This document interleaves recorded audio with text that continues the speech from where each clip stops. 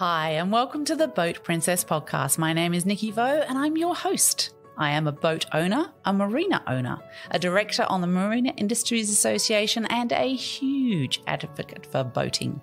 In this series, I'm sharing the stories from every nook of the boating industry with the intention of encouraging more women to join me and for more women to get behind the helm too. I want to share the experience and opportunities of boating, of the boating industry, and I want you to join me as I bring the conversations and answer all the questions you've had. Boating is not just for the glamorous and rich and famous. It's full of beautiful and interesting people making the most of our natural environment and getting out there, enjoying the waterways. So let's let off the lines, take over the helm, and escape to the world of boating.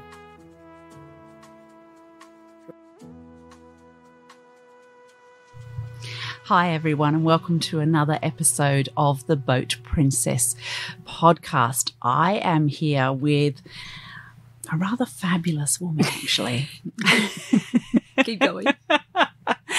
Her name is Debbie Leenderts, and she is a partner, but also director of yacht charter and crew recruitment at Chapman Yachting. Welcome, Debbie. Thank you for having me on a glorious day. I know. And the best thing is, guys, we're sitting on a super yacht for this lovely interview. So super yachts are a perfect location for a podcast interview for the Boat Princess, I reckon. Perfect location for a lot of things. That is so true. We are on board Element in Sydney Harbour, just sitting at the bay. I don't think super yachts have to move to be fun, do they? They're... Absolutely not. No. I sit on this quite often with a glass of wine. I mean, working, and it doesn't move, and it's fabulous. Yeah, because it puts you in that natural mood of happiness, doesn't it? I think water does. Just being around water is happiness for me on a nice day. Yeah. Love that. So is that why you got into this industry? Because you love the water, or? Do you know, I'll be completely honest with you. I was never a fan of the water. I didn't even know about the industry until I was 27. But late in the game, I know, trust me, I wish I had found it a lot sooner. I actually found out by the industry through a friend of mine who I was living with at the time. I actually started another business, and that didn't end too well with my partner taking off with all the money. Oh, no. So I had no idea what I was going to do. Moved back to Sydney, moved in with my friend. It was actually her boyfriend who had done yachting for 10 years. Sat there and goes, I'll tell you what you're going to do. And for the next 4 or 6 hours, he literally sat there and told me about yachting. A week later, I went and did my STCW course. Yeah. And a week after that, I flew to France. I thought I was going to be gone 3 months. I didn't come back for 10 years. Yeah. That's quite a story we're going to have to unpack. Yeah. So, no, I didn't know, but I didn't love the water to start with, but now you can't get me away from it. Oh, that's amazing. Yeah. Okay, so let's go back a little bit. You grew up in New Zealand, right? I did. Yeah. Very much Kiwi. And in Auckland, correct? Auckland, yeah. Yes. City of Sails, Yeah. funny enough, but Okay. never went on a sailing boat in my life. Wow. Okay. All right. So you went to school there. You went to college there, or where did you go? Where did you go to college? I did. The college was called Pakuranga College. It was just a public school. I was definitely one of those people that did not like school. Think back in those days, they taught you it was in one way or the highway. I took the highway because I just didn't enjoy it. I did not enjoy school. And I actually ended up leaving at the age, I think it was just before I was 16. Wow. Okay. So this is something, a nice angle for us to look at, because not every woman or every man going into the boating industry necessarily has a degree, and I think we need to share that, because not all of us enjoy education. It is very staid, and it has its certain procedures, and some of us just don't suit that style of learning, right? So what did you hate about school? Oh, everything. I think I had ADD. Look, I think back in those days, and we're going back 20 odd years, 20, 30 odd years, they only taught you one way, and I just wasn't learning. So you were getting frustrated, you know, and listen, I definitely wasn't in the smart class. And I think that's very different now how they teach you depending on what schools, you know, they actually go, okay, well, you'll learn this way, which is visual, or you can learn this way, which is, you know, reading it or whatever. So I think that's very different now. But back then, it was really, if you didn't learn the way they taught, that was it. Yeah. You didn't learn. And I hated that. And I was getting frustrated. I always say to people, I'm not a classroom girl, I'm a life girl. Yes. You put me in life situations, I reckon I'll outtest anyone. Yeah. Put me in a classroom and I will freeze and get anxiety and I hate it. And yeah. Yeah. Yeah. So that's really motivating for women who are like that, listening to this, you know, because you are incredibly successful in what you're doing now. Thank you. So it's wonderful to hear that there are different pathways, you know, that you don't have to go down the traditional educational route to get to be where you are now. So you started your career in telecommunications, am I right? I did, yeah. Yeah. God, that was a long time ago now. I did. I worked for many big companies, Commander, Telstra, Optus, Vodafone. I think I went through you did them the all. whole I did, you know. It was just nice to put your toe in every option. Look, I was also, like I said, I wasn't very good at school, but when it came to life, I always seemed to make my way up the chain very fast, as I did in yachting. You know, I would start out as a sales rep, and in every single role, I ended up as a sales manager, you know, looking after a team of people. So it was more success outside of school than it was in. Yeah. Yeah. Yeah. There you go. And then, like you say, you had that conversation with somebody in Sydney. Yeah. And you came into the world of yachting. But you said you had a business before that. What was your business before that? Yeah, that was the biggest mistake ever. That was an installation business. Yeah. With a friend of mine that we moved to it was in Sydney, moved to the Gold Coast when the government sort of brought that scheme out. Anyway, we were doing that. And yeah, that was a time in my life I'd probably like to forget. Yeah. But yeah, when I learned about yachting, I reckon I had $500 to my name, if that. Wow. And I remember begging my mum for the money to go and do the course. She actually said no to me to start with, but then rang me back and said, you know what, it's education. I'll give it to you, but you got to pay it back, which is fair enough. Yes. And then I had to ring my cousin and beg her for the money for the ticket to get to France. And luckily when I got there, a friend of mine knew someone there that set me up with them, so I didn't have to sort of pay for accommodation. And I was very lucky. And there is one rule in yachting that everyone should know and know that it happens. Yeah. When you are on your last dollar, your last leg, you think nothing's going to turn out. Every single time it will. And it's funny the amount of yachties or people in yachting that I speak to that go, oh, my God, the same thing. You know, as a greenie, you go in there and you're like, oh, God, I'm down to my last dollar, you know. I can't afford another night at the hostel or whatever it was. And then somehow something pops up. And I reckon 99% of the yachties that I speak to agree with that statement. So that's quite a moment that you've been there with nothing and you've had to start all over again. Oh, 100%. Yeah. I literally remember going to Café Le Bleu in Antibes, putting my CV up and looking at going, oh, Lord, I don't know what I'm going to do if this doesn't work. Yes. Yeah. I'm not even kidding you. 30 minutes later, I got a phone call from a captain. I went to the interview that day and the next day I started. Wow. So you had no experience in yachting at all, and you went straight into that as a first steward, second steward. Yeah, it was on the 35-metre in Antibes. There was the chief stew, Agatha, I still remember her name. She was actually my only ever chief stew. Okay. I worked for that boat for 6 months, and after that I moved up to chief stew. Wow. Very quickly. Yeah. Yeah. Yeah. And she must have been a good teacher. She was amazing. She is still in yachting to this day, actually. Fantastic. Yeah. Good on you, Agatha. Yeah. So when you did that first 6 months, what do you think you learnt first up? What was the first thing you remember sort of was different for you that you hadn't really understood before you got into yachting? Oh, a lot. I'll never forget, I learned that the guest bedroom that I was told was the twin room was not the crew room. That was a wide awakening when I got back to the boat to drop my bags off, that they showed me the crew room. I was like, oh, no, I thought the twin guest room was the crew room, and I wondered why everyone had such an issue with the crew rooms. That was the biggest mistake when I first started. But look, after that, it's tolerance. It's a lot of hard work. Like, yachting was the best 10 years of my life, but we were working 19-hour days. We were working 30 days straight without a day off. And you're living in close quarters with people. You're tired. But then when you get that big envelope at the end, it makes it all go away. Below decks moment. Yeah, exactly. Yeah. We call it the golden handcuffs. I tried to leave yachting 4 times. Yes. And every single time I'm like, ran out of money, time to go back yachting.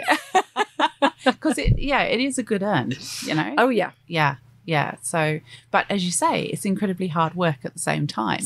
Yeah. So, the teams that you worked with and that time you spent on the yachts, what was the best part of being on the yacht with all those people and having that time with them? The one thing that I loved, I spent most of my career in the Caribbean and the Bahamas, was that everyone on the yacht was in my situation. You know, and normally I know below deck, anyone who's listening because of that, they want to get out and they just want to leave each other, or they want to fight. That wasn't us. No. We were like planning trips together. We're like, right, okay, we're going to be here. Where are we going to go on this day trip? What are we doing there? It was the fact that everyone understood what you did for work, that you were in and out of whatever location. You know, we could be in a shipyard for 6 months and see everyone then take off. But the yachting community is close. Everyone knows each other. And it is a small world. Yeah. But it's great because everyone understood your lifestyle. And it goes back to that money thing as well. Everyone was able to afford the lifestyle you wanted to live because they were living the same one. Yeah. I loved that. Yeah. That's very cool. And the places you must have seen. Wow. You must have seen some beautiful parts of the world. Mm-hmm. What was your favourite? All of it. Do you know what? I don't have a favourite part because when I was in the Med, it was all about seeing stuff at the shore, like St. Bart's and things like that. You know, that was amazing to go see. But then when you're in the Caribbean, it was more about the water and diving. So I learned to dive while I was on yachts. So every location gave you something different. So I don't have a favourite part. My favourite part was yachting. Yeah. Because you're in a beautiful environment all of the time, right? Yeah. On the yacht. Exactly. Yeah. My favourite thing would be I would try always put myself on earlies because I'm an early riser. And I remember just being in the Bahamas and every morning I'd just wake up, go sit on the bow of the boat, watch the sunrise. It was peaceful and just sit there and soak it in. I remember saying to myself, when you're no longer on yachts, remember this moment. And I do. And it's a bit crazy. I'll sit there and go back to there going, oh, take me back. Yeah. Oh, amazing. Absolutely amazing. Guys, we are here at on Element at Jones Bay Wharf. So you can hear, trucks backing up and cranes moving around and all those sorts of things. I can hear them in my headphones. So I'm assuring you can hear them. But it's a working marina. So, it adds atmosphere to our podcast because that's what we do. We work in marinas, which is a pretty special place to work in marinas. So we're very lucky like that. So tell me about how your current position came about. So you've been overseas, you've been doing yachting for what? 10 years. 10 years? Yeah, it was just under 10 years. Look, I love the industry. I'm so upset I didn't find it earlier, and that's the biggest regret, and that's the biggest piece of advice I will give to anyone. Do not put it off. Go as soon as you can, because you do get to an age, I think, as a female, where you do get a little bit too old to stay in the industry. And with my mouth, it gets a little bit... I can't control it, so I have to leave. But I loved the industry, and I was sitting there going, right, what do I do?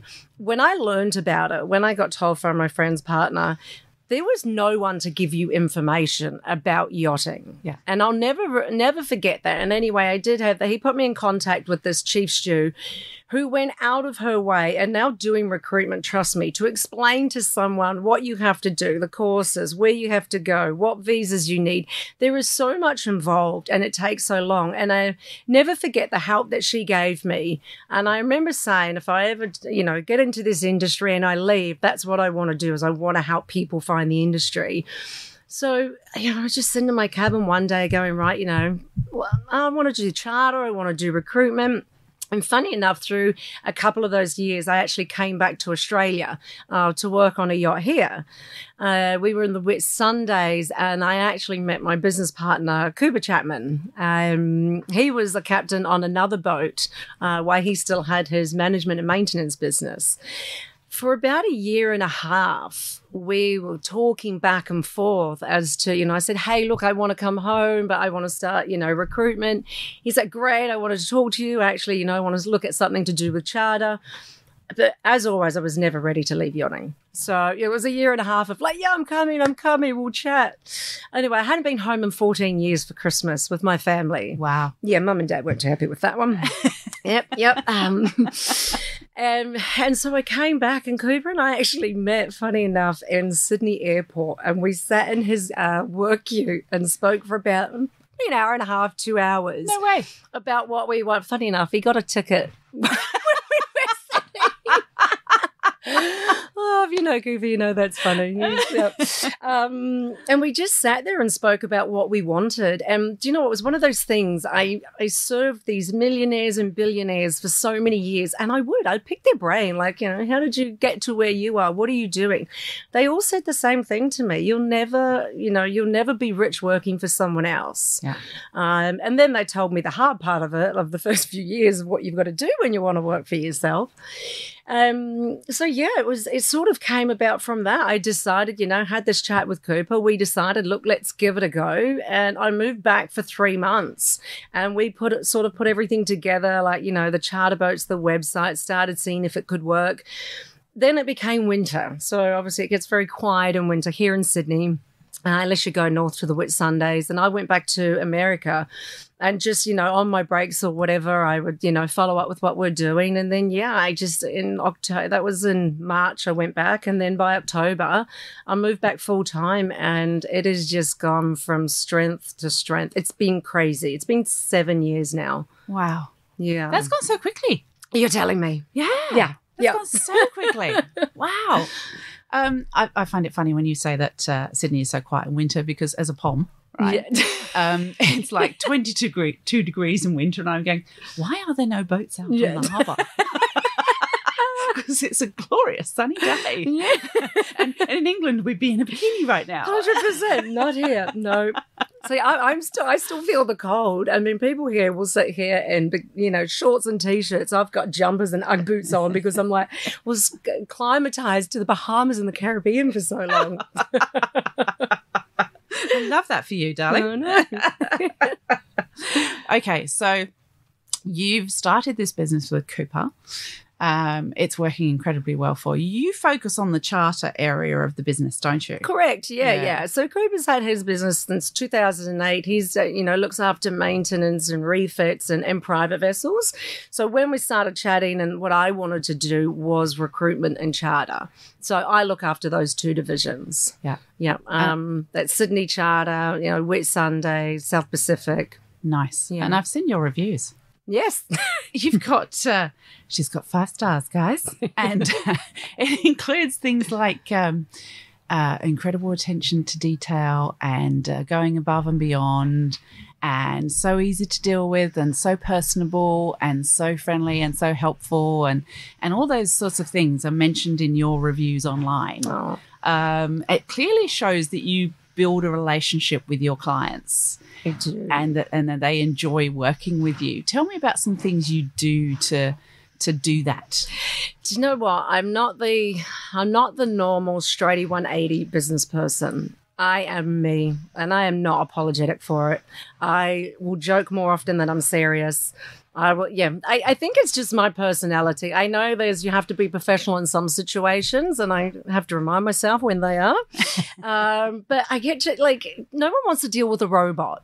And because I do love the industry and I get excited for people to hold an event on a yacht, or, you know, if it's their first time or if they're planning a weekend, like I love that part of it. I know what it's like.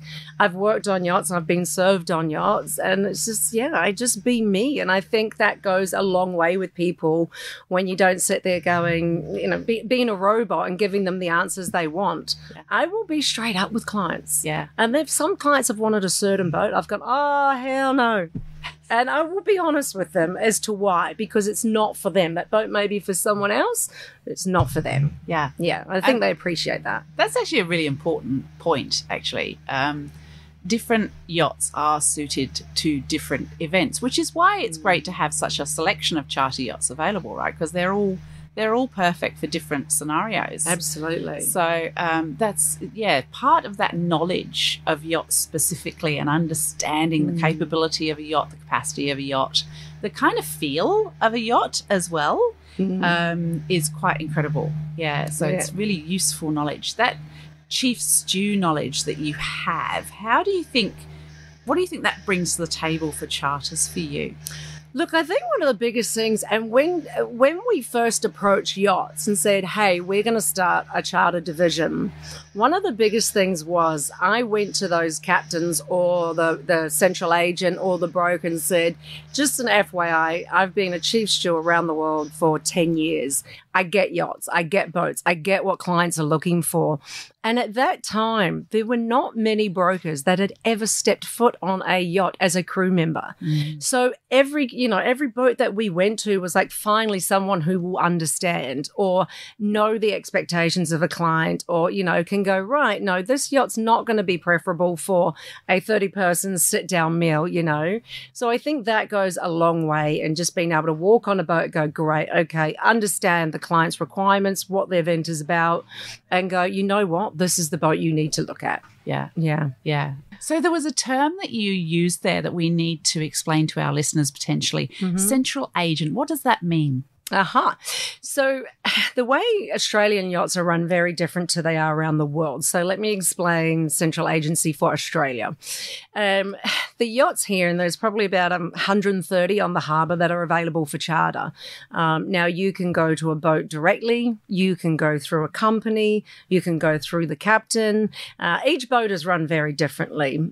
We, as a central agent for Element and another yacht called Shadow, we represent the yacht on behalf of the owner.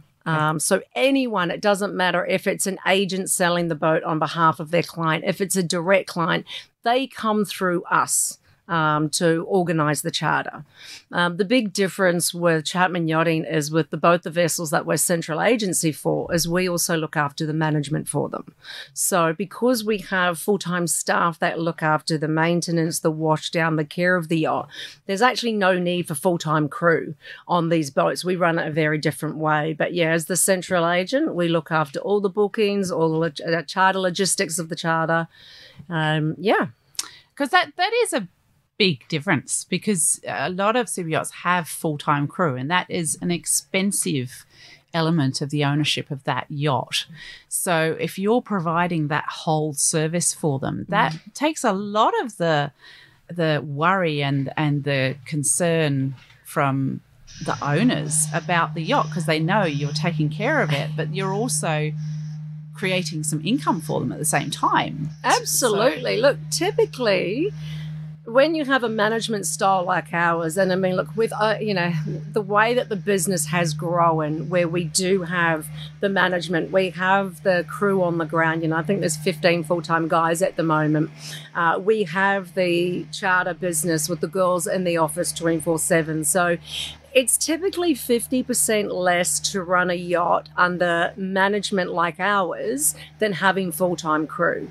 And then you've got charter brokers like us who it incentivizes us to put charters on the boat where, sometimes if the crew are there and they have to do a charter, crew work hard. Yeah. And I know that firsthand. The last thing they want to hear is us ringing up going, hey, we've got another charter in 4 hours for you. So you know what? It keeps people around longer. People aren't worn out or burnt out. So, and I think it's a really good, for the way yachts are run in Australia, a very good way of doing it. Yeah, absolutely. You mentioned something there that I know the industry is a little bit focused on at the moment, and I've seen some brilliant work by Captain Kelly Gordon, for example, online on that burnout and that that the crew do work very hard, and she's doing a lot of work in that mental health space.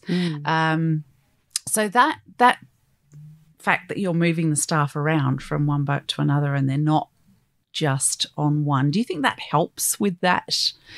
Absolutely. I think, look, once again, the way Australia crew for these, commercial vessels that are doing 4 and 5 hour charters on the harbour during peak season twice a day. Yeah. Like that's crazy for anyone. You're doing 12, 13 hour days, and some yachts take up to 100 people. So you're dealing with 100 people for 4 hours. You've got an hour and a half to clean the boat, change it around, then you have to deal with another 100 drunk people for 4 hours.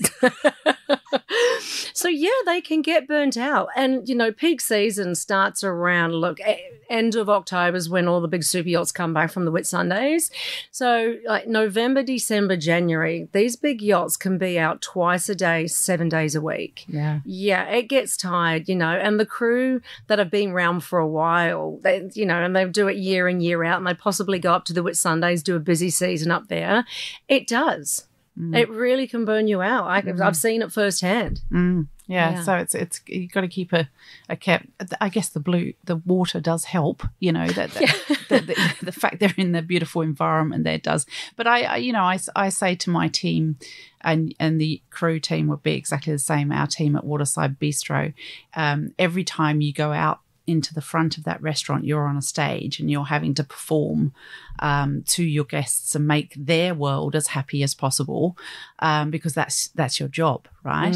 How did you manage that as a chief stew? Because you're on it all the time and you've got to look as if you're feeling good about it. Were there some strategies you used for that? Yeah, at the end I just couldn't. Yeah. That's why I went, probably time to look for something else. Look, the fact that you are in a different place every morning, where am I today? I'm in Santorini. Where am I today? Oh, I'm in Croatia. Like, the fact you would wake up every morning, I could go to bed tired and grumpy, but when you open that crew door, you walk out, you're like, wow. Not many people get to do this. Okay, a lot of yachties get to do it. Yeah. But, I had to have so many people message me going, I'm living my life through you. So it was those moments that you took to remind yourself, this is not something ordinary. This is an industry where people get to experience that other side of living. Yeah. It really was. And, I was lucky. I had great guests and owners. I enjoyed every day. We would go and have fun with them. I remember I was on a boat for about 2 years, and it was a private-only boat. And it was an older couple, and I still actually talk to them today. I absolutely love them. And we were in the Bahamas for 6 months. And if they went out to dinner, we went out to dinner with them. If they wanted to go snorkeling and go feed the pigs, we would go feed the pigs with them. Like, we got to experience everything they were doing. So I think, yes, there were days that I was scrubbing toilets and, making beds and hating life, but I never took the good times for granted. Yeah. And the amount of times I would sit back and go, just remember this when things aren't going well, So, yeah, I think it was just never taking anything for granted. And if you enjoy what you do, you're never going to have a bad, well, yeah, you can't have a bad day. That's a lie. Yeah. But when you love what you do, there's going to be good days and bad days, but the good days will always outweigh the bad. Absolutely. Yeah. And you can always see a positive in some way. It's looking for that positive. But it is kind of taking in the environment that you're in, isn't it? And being grateful for that and saying, wow, not everybody, like you say, not everybody gets to do this. I know my team at Waterside Bistro do a very simpler version of that. Some of them actually go down to the marina at the end of the day and they put their feet in the water.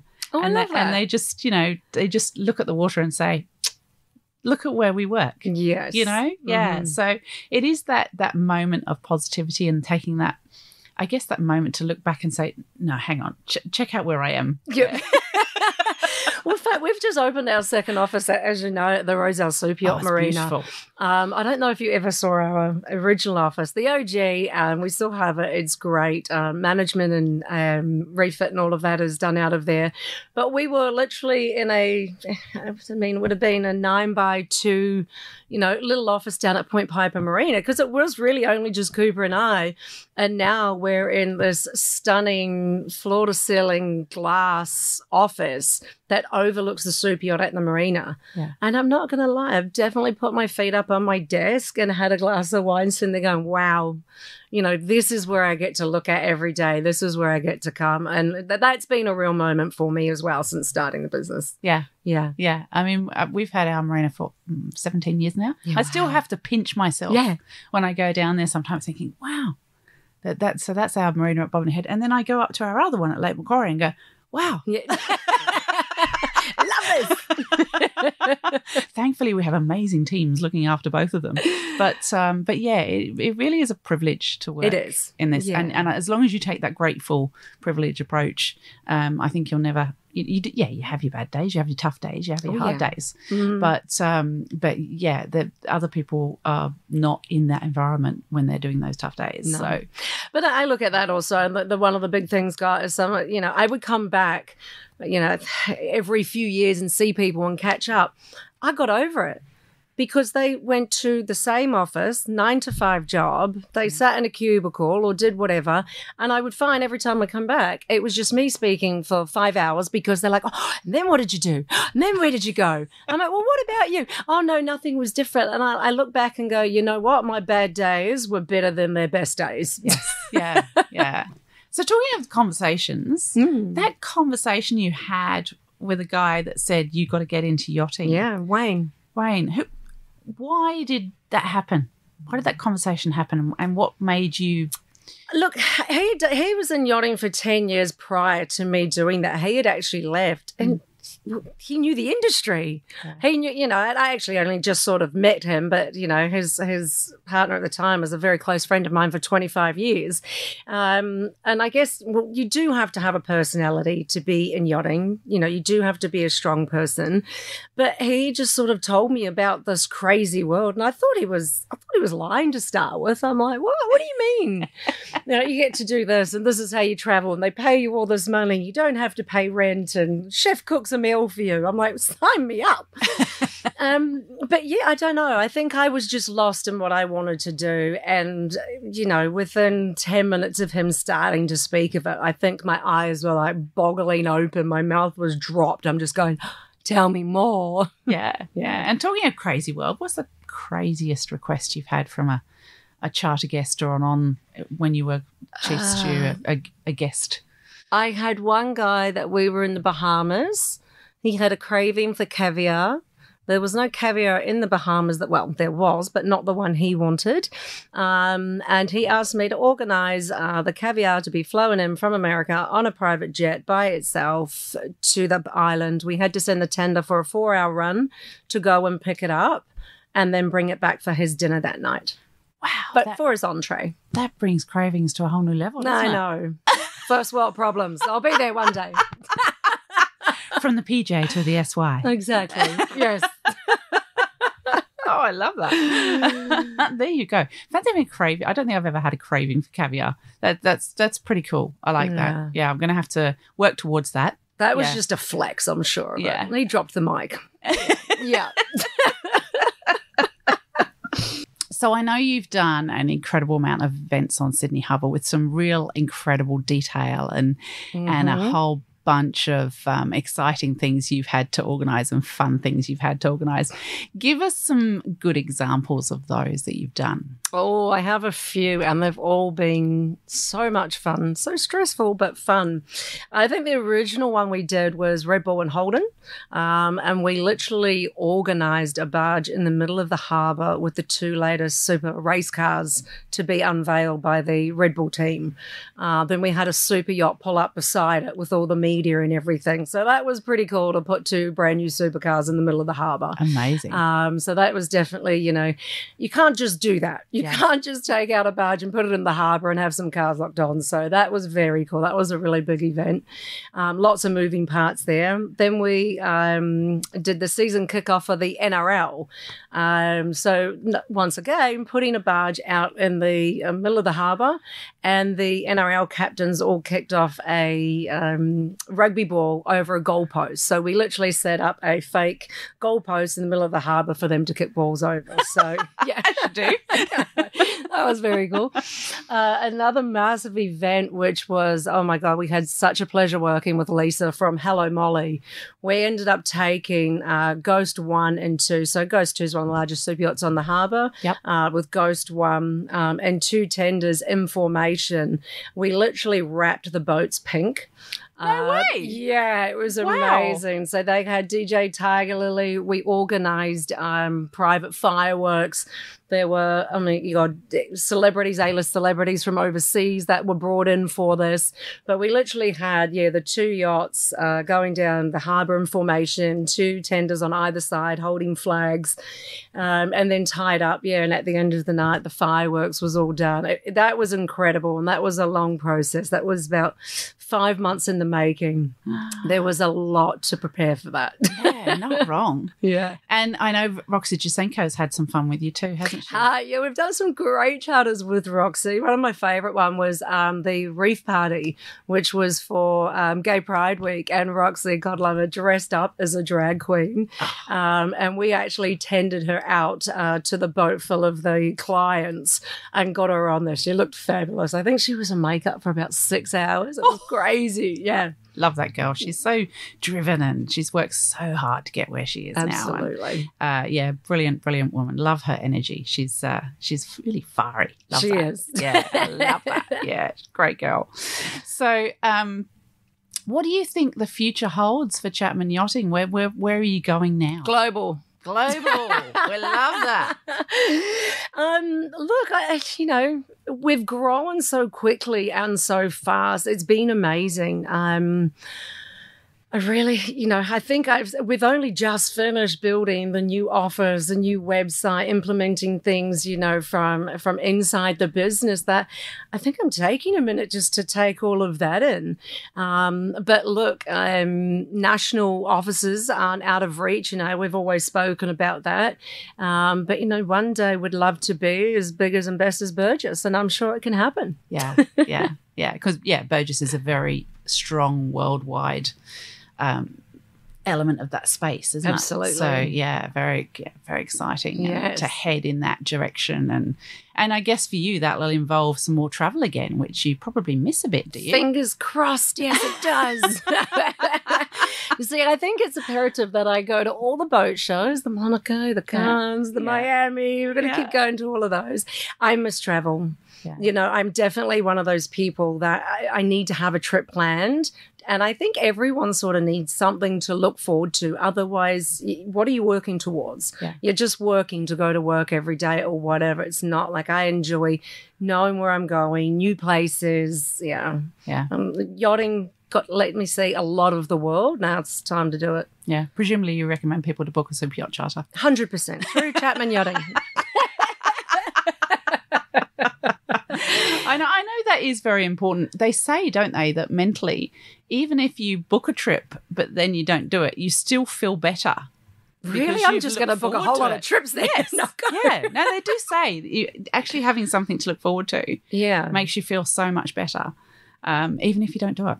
Wow. Yeah, I like part of the mental growth and the mental benefit of that is the looking forward to something. Yeah, which is why it's not good to have surprise parties. It's good to have a party you look forward to. Yeah.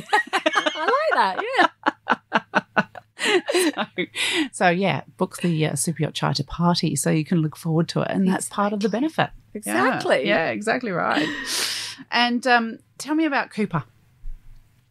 What's you're working with an unusual scenario because Mark and Cooper are father and son. They are. So that's Mark's been in the business forever. 30 odd years. Yeah. So I think people have a lot of misconception about how Cooper started or what they have to do with each other. Yeah. So, yes, as you said, Mark Chapman has been in the marine industry for 30 years. You know, he's had his sales division. I think Cooper was about 16 when he went to his first boat and said, you know, can I wash it down and look after it for you? And that's how it started. And look, and I'm sure Mark had to say to the guy, hey, look, do you mind if, you know, Cooper washes your boat? But look, from that, yeah, Mark's had, you know, nothing to do with Cooper's success. Cooper has been a rise and grind kind of guy since day one. Yeah. You know, he got one boat to wash down and clean, and he got a second one, got a third one, got a fourth one, then got someone to help him because he started growing so much. So there's always one thing I say about, you know, about Cooper and I say he's the brains and I'm the beauty. Well, I'm sure there's a lot He is incredible. Like everything he does is, I don't have to question it. I'll try just so he thinks I will question him. Yes. But I don't have to. Everything he does is done with honor and intent, which I absolutely love. Everything is done to its best in the highest standard. And what I'll say about that, you know, if we need uniforms, I'll be like, oh, look, we can get this cheaper option. It's like, no. You got to go with the biggest and the best, you know, the best, and you got to look like, you know, the sort of company that you are. And he's done that very well. Yeah. So he had Chapman Yacht Management for 8 years before I even came along. Yeah. And by that time, well, by now he has, I think it's 36 private yachts under management. They're from like 60 to, well, now 100 foot. As I said, he's got about 15 full-time staff working on the ground that is doing look, and they're all getting their commercial sea time and tickets from doing those as well. So, yeah, it's really, I'm very lucky to be partnered with someone so amazing. Yeah. But just recently, so Mark's hasn't really had anything to do with Cooper and I. He's just sort of, he's Chapman Marine. We were Chapman Yacht Management. And about a year and a half ago, we went through a rebrand. You know, you said, where are we going? What's next? That's what was next.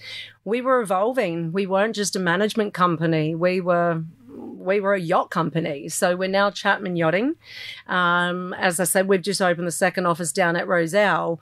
So Cooper is, you know, your yacht management, refit and maintenance. I'm charter and recruitment. And Mark has just come in and sort of started the sales side of things into the super yacht arena.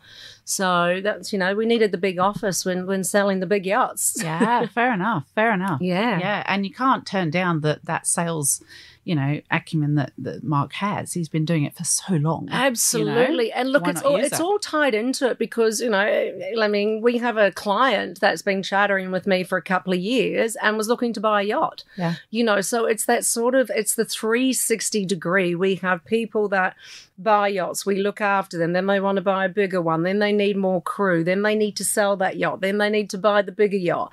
So, you know, the Chapman Yachting is a true 360 degree company that can, you know, from buying a yacht to crewing it to chartering it to selling it to buying the bigger one, we can do every aspect of it. So it's really amazing. Yeah, and honestly, an owner of a yacht is usually a very busy person. Yes. So that fact that you're taking on all of those roles for them, to one company they can trust. Yeah. That's a really nice, reassuring scenario for owners, I would have thought. Well, look, I think pretty much everyone that's been with Cooper has been with him since they were 16. Yeah. You know, no one's left to go anywhere else. I mean, they've left because they've sold the boat or whatever. Yeah. But yeah, he's got very loyal customers. Yeah, I can imagine. And you mentioned uniforms, biggest and best, little segue there. I'm sure that was Quality Marine Clothing. Of course, always. Of course, it was Quality Marine Clothing. Because they're one of my sponsors, so I have to mention that. They help us out. I've rung Duncan on a few occasions and gone, I need some skorts in about 2 hours. Oh, I know. Isn't he brilliant like that? He doesn't like me very much when I do that, but he makes it happen. But he does make it happen. Yeah. Yeah, which is pretty impressive. Mm-hmm. Yeah. Skorts, by the way, guys, are very short skirts that have shorts underneath. So when you see those photos of the crew girls with those super short skirts on, you think, oh my goodness, how on earth does she serve drinks with that on? That's how. Yeah, they're like tennis. They're like the tennis pants that you see. Yeah. Shorts. Yeah. Yeah, they're very, very popular with crew, aren't they? Very. Yeah. Yes. Yeah. Easy to work in and so on. But yeah, Quality Marine Clothing really know their stuff, and they really can make things happen for yachts and make them all look amazing, because they do need to look. That's the thing. You can't go cheap with uniforms on.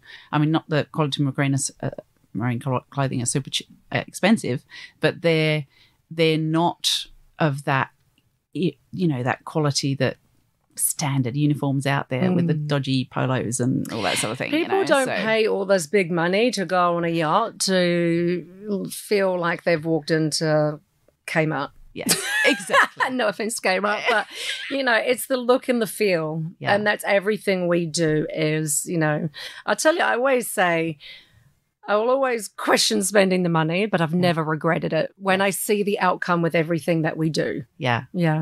Quality really does need to shine on super yachts. Absolutely. You can't half, it. No. So you're having this fabulous career. You're enjoying what you're doing. You're working with a partner that you work incredibly well with. What do you think is the pinnacle of your career, apart from that being overseas? And what's your vision of that thing that you want to do, where you're going to go, all right, that's it, I'm there, I've really done it? Or do you think you're already there? Oh, look, I question myself all the time. I'm so hard on myself, with everything that I've done, and then it takes someone to go to me, are you kidding me? Look at what you've done. Look at where you are. And then, I always feel that I've only done that because I've been able to do it with a business partner. So I'm very hard on myself, but I'm not going to lie. I don't think I'm at the pinnacle. I think there is a long way to go. But I'm not, Cooper and I used to think, imagine when we get our first CA vessel. We got Element 4 or 5 years ago. Yeah. And we're like, imagine when, we get our first 100-foot yacht. Now we have that, a beautiful yacht called Shadow. Then we're like, we used to sit in our office, sit next to each other, and wouldn't be able to throw a stone further than the door. And imagine when we get a big office. And we've done that. So I think we keep imagining what's next for us, and we keep imagining what happens. We make it happen. So I can't tell you what the pinnacle would be, but I've definitely had moments of sitting in the new office going, wow, I can't believe we did this. And we didn't just move in. We designed this off the style and feel of a 50-metre yacht. You did. So it's sitting back and taking in those moments. It's taking in the moments. Like, I really enjoyed it the other day. I've had a girl, Alyssa, who's been with me for a couple of years, and unfortunately she's going back to the south of France to live.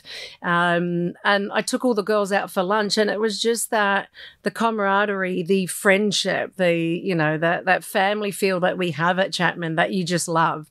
The boys, oh my goodness, they're next level. They're all best friends. I reckon they're all troublemakers, but they all work so hard. But I just love that family. And I'll be honest with you, I don't see it in many other companies that they're as close as what we are. It's work hard, play hard, and yeah, I haven't gotten to that pinnacle, but I've had so many moments that I've just gone, wow. Yeah. But you're clearly setting your goals. You're probably saying, okay, we're going to aim for this and we're going to aim for that. And you're manifesting and making that happen. So, and that's the fundamentals of a business. You've got to say, okay, we want to do this next. And you take the steps to get to that thing that you want, right? Yeah. So tell me about those two yachts that you're totally looking after now, Element and Shadow. And Shadow. Well, this is Element. Yeah. Beautiful 82-foot Warren. Yeah. She's 20 years old, believe it or not. Warren's, it's such a shame that Warren's is no longer, because they've designed the most beautiful yachts and they're timeless. I mean, Quantum's the same. They're just gorgeous, gorgeous yachts that are completely timeless. You could, obviously you refurbish them and you look after them and you bring them up to, but their lines they're beautiful, just divine. And she's got the Element. Look, this is original carpet. We did a refit. Well, there was a refit in 2018. Yeah. So she's best known for the 4-hour charters on Sydney Harbour. So she holds up to 36 guests.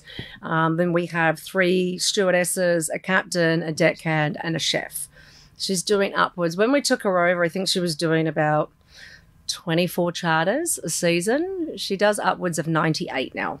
Wow. Yeah. That's massive. She's getting a run for her money, that's for sure. Yeah, not wrong. But she's a fan favourite. And look, one of the biggest things people don't realise is how affordable it is for boats this size. Like, you do a 4-hour fully catered charter for 36 people. That's all food, beverages, catering, everything. You're looking at around $350 to $400 a person. Yeah. I spent that on cocktails on a Thursday. So, I mean... to be able to go out on the harbour for 4 hours, it is. And you've got the catamarans that you can go out for $60 a person for 4 hours. Yeah. So... Yeah. I mean, that's Element. Shadow, we have just taken over. She's a 100-foot technomar, currently stripped bare in the Gold Coast. So there is a new owner. He is fabulous. He, brought the boat, saw her potential. We took over the full management and the charter side of it and said, look, let's go to the Gold Coast. Let's do a massive refit. So we got her up there. She's going to be there for about 5 months. Okay. Full respray. They've literally ripped the whole top deck apart. Wow. So Shadow also holds 100 guests over the 36. Big. Yeah. So she's having a full birthday. So spending a lot of money to put her in, I suppose, in line with the biggest competition here on Sydney Harbour. For those charters. Yeah, Sydney Harbour charters. So she's at Gold Coast Sydney Marine. They're good friends of ours too. Lovely, lovely people. Yeah, so we take all of our boats there. Yeah, because it's their level of experience at that fit out area is just fantastic, isn't it? Absolutely. Yeah. They have all the quality tradesmen, the boys. Our guys love working with them. So yeah, really good guys up there. So and I guess there isn't that facility in Sydney, so every yacht of that size has to go to Gold Coast for that. So yeah, Gold Coast Sydney Marine is a fantastic option for that. So so when do you think she'll, about 5 months? She's going to be ready for summer again? Yeah, absolutely. We're hoping she's back in Sydney around August. Yeah. But if you know boats and you know shipyards, I can't guarantee that until she's left the shipyard and on her way here. But yeah, she's literally going to be a whole new yacht. Yeah. I'm excited. I didn't realize how much work was being done.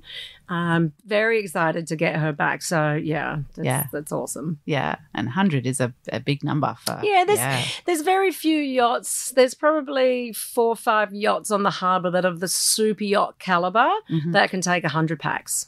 So now with her under our management and all the changes and the upgrades, because to rephrase myself, the boat that we're on at the moment isn't officially a super yacht because she's not over 100 feet. Is she? No, she's a luxury. Wrong, didn't I? She's a luxury yacht. Yeah, she's a luxury yacht. Yes, we'll call her a luxury yacht because she is. She's absolutely gorgeous. So just to explain to our listeners again, where the size of yachts determines what we call them. So a super yacht must be over 100 feet to be called a super yacht. Now, don't you love the way the yachting industry goes from feet to meters and meters to feet and back again?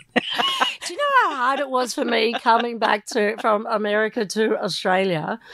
Because everything was Americanized. I've never called a captain a skipper. Yeah. In Australia, that's what they're called. Yes. Skippers or masters. Yes. I call them captains. And then overseas, it's deckhand. Here, it's a GPH, which is a general purpose hand. I still, to this day, I look at a date and a time and I have to figure out if it's New Zealand or American. Yeah, because the Americans do it the wrong way around. The wrong way around. Yeah. We, of course, do it the right way around. Yeah. No, of course. Absolutely. I've just got to retrain my brain again.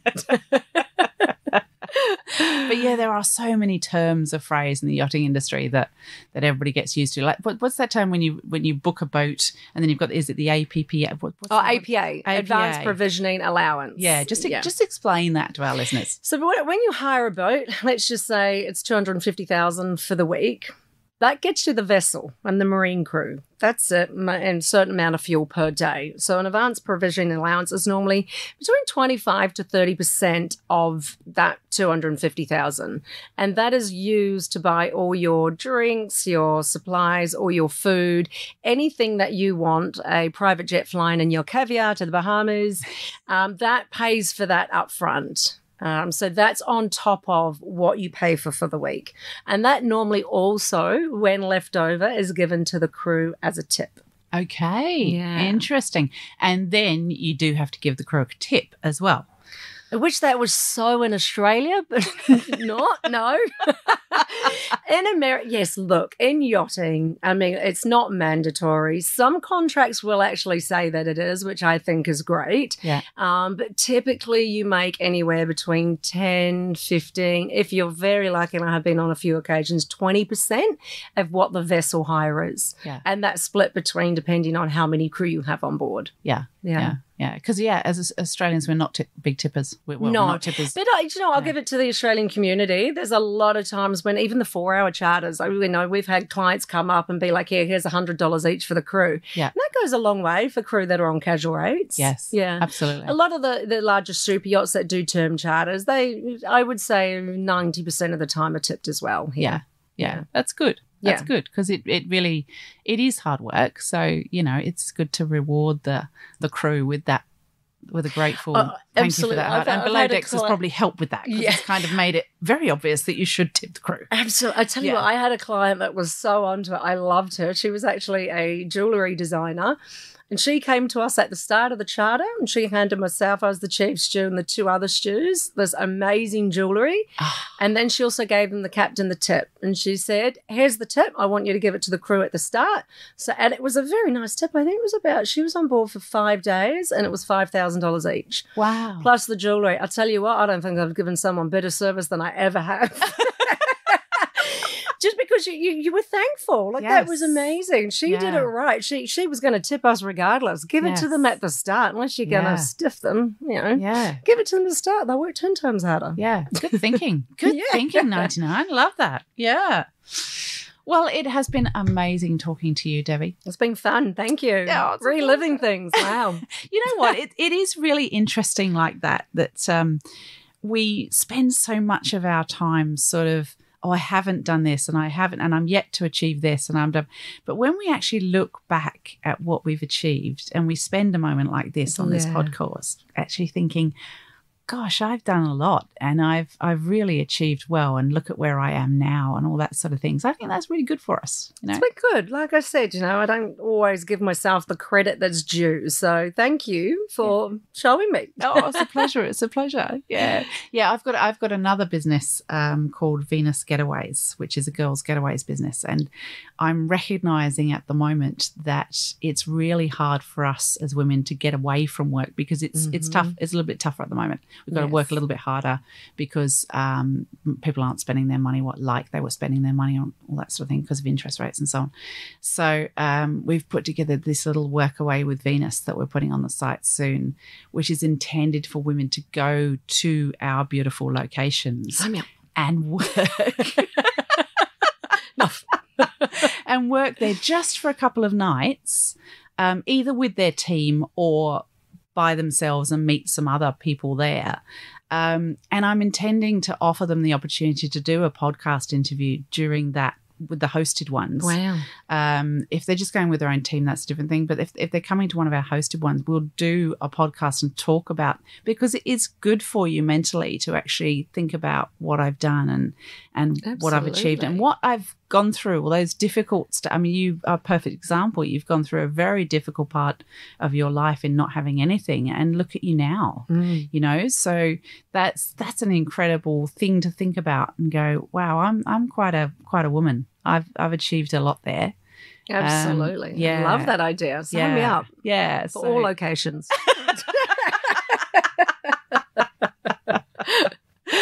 So that is good fun. Yeah. So I hope plenty of women out there who may be going through one of those tough moments right now look at why it's happened, what that opportunity is out there for you, that conversation like Debbie had with Wayne, listen out for those opportunities to say, oh, okay, all right, that's what I'm meant to be doing, and head in that direction if you're having to change direction or you're having a tough time or whatever's going on at the moment. Listen for the opportunity. I always say listen for the opportunities. Some opportunities come to people and they just don't hear them, so they don't take them. But listen out for it, guys, because often it can be right in front of you and a friend wants to help you. And just by having that conversation with you, if Wayne hadn't had that conversation with Debbie, she wouldn't be doing what she is now. So big thanks to Wayne. And big thanks to you all for listening. Thanks, guys. Debbie, thank you so much for being here. Tell us how people can get in touch with Chapman Yachting. You can go to our website, which is chapmanyachting.com. You can send us an email at info@chapmanyachting.com. Otherwise, you will see many of our cars around with our numbers on them around every marina around Sydney. Absolutely. Obviously, follow us on Instagram, Chapman Yachting Australia, and Facebook. We're across all the socials, and we definitely keep you updated with what our maintenance guys are doing, the big events that we do. And look, we obviously, with the recruitment, anyone that's looking to get into yachting or wants to know more, we post a lot of stuff there as well. Or you can call us, and I'm happy to chat with anyone. Brilliant. Thank you so much, Debbie. Thank you. Lovely to have you here on the beautiful Element on Sydney Harbour. It doesn't get any better. I'll see you on the water soon, guys. Thank you so much for listening to another episode of the Boat Princess podcast. I hope you've enjoyed it. And if you'd like to know more about what I do and where I am, then you can follow me on Instagram at The Boat Princess. You can also sign up to my newsletter on my website, which is theboatprincess.com. Take care of yourselves, everyone, and hopefully we'll see you on the water soon.